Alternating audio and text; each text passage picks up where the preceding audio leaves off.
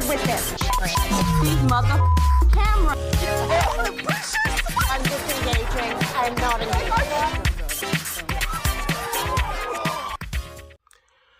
Hello, Beverly Troop. Welcome back. I'm the real Andy of Beverly Hills. Guys, I'm going to do a very quick video because I literally just woke up and I was reading about this everywhere. And I just want to tell you this, guys. And this is not even tea. This is like a very serious matter. And it's all about Dorit Kemsley, all right? Before we start, do not forget to subscribe to my YouTube channel. Do it right now if you are new here and you want to join the Beverly Troop. Subscribe. Hit the notification bell, guys.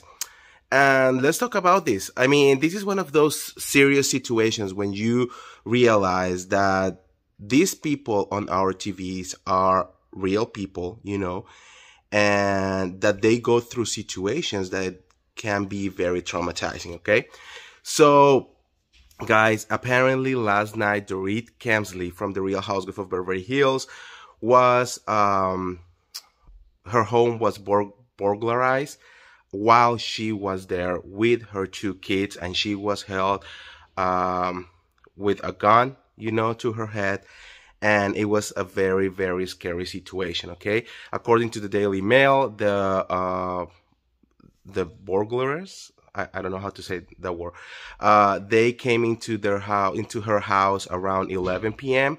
They broke through the kids' like classroom, you know, room, and they went inside. She was already sleeping. She was by herself because PK is right now in London, and she woke up to basically her, you know, these three guys pointing a gun at her, you know, and basically telling her to give them everything, you know, and all that.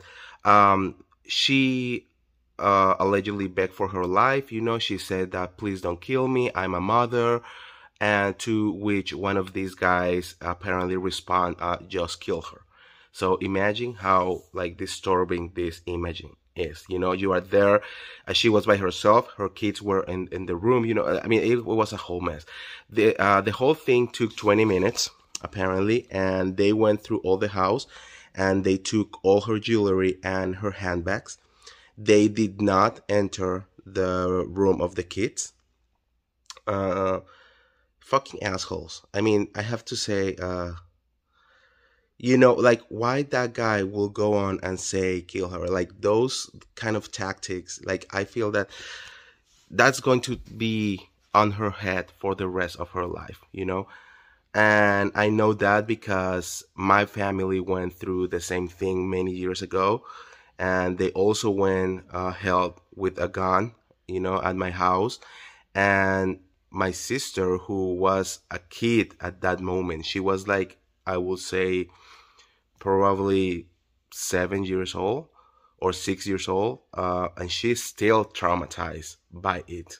So thank God. I mean, we don't know much yet. I'm thinking, for what I know, the kids weren't there. So if that's the case, thank God, because those images will be on their heads forever. But Dorit, you know, was there, and she will probably be traumatized with this for the rest of her life. So these people, I really, really hope that police can catch them because it's disgusting, okay? She did the report to the police after they left, you know.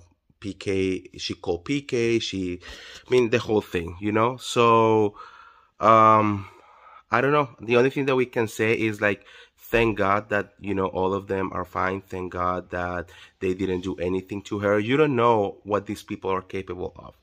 I don't know if you remember this, but something similar happened to Kim Kardashian. You know, if you watch Keeping Up with the Kardashian, it happened to her when she was in Paris.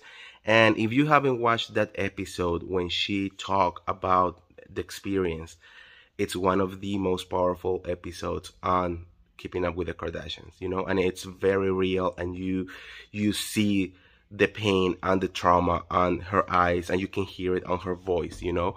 And as a mother, you know, thinking of your kids, thinking like all the things that go through your mind. I remember this specific part when Kim says, I was only thinking about, you know, Courtney finding my body in the room, you know, and like the kids, you know, and it really like break my heart. So all those things go through your mind, you know. So I'm really, you know, praying for the Dorit, that she find the strength to move forward with this.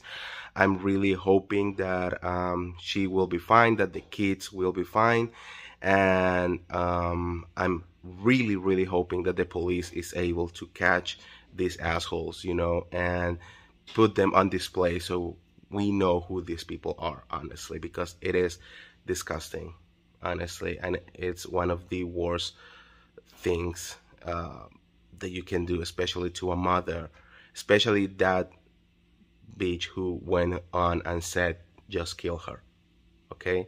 Because those words will be on Dorit's head for the rest of her life. So yeah, I just wanted to tell you that, guys. I don't know if Real Housewives of Beverly Hills it's already filming, you know. I think they are, but I think they are filming just little pieces here and there. So I don't know if this is gonna be a part, you know. I don't know if she's gonna have the strength to talk, you know, about this right away. It took Kim Kardashian a well amount of time to, you know, be able to recover and talk about it. So I don't know if Dorit is gonna go through the same process. She hasn't give any statement directly, you know. These news were broke by the Daily Mail and Page 6, but it's all like a source from Dorit, so nothing has been said by Dorit directly, you know. So we just have to wait and see. I mean, I can only imagine, like, she must be so shaking up right now that something like this happened to her. That's it, guys. I don't know, like, I don't know if there is anything that we can really comment other than sending her prayers, you know, sending her a lot of positive energy, and hoping that she recover from this. And yeah, let me know, guys. And I'm just trying to think. I'm just trying to understand, like, how there are people in this world that are capable to do something like this. It really breaks my heart. And like I said, you know, because I went through this and my family went through this, I know what it felt, you know. I know you know, how traumatizing can this be. So I'm really feeling for her. Anyways, let me know, and like always, don't forget to like this video, share this video, subscribe to my YouTube channel, guys, and I'll see you around. See ya. Bye.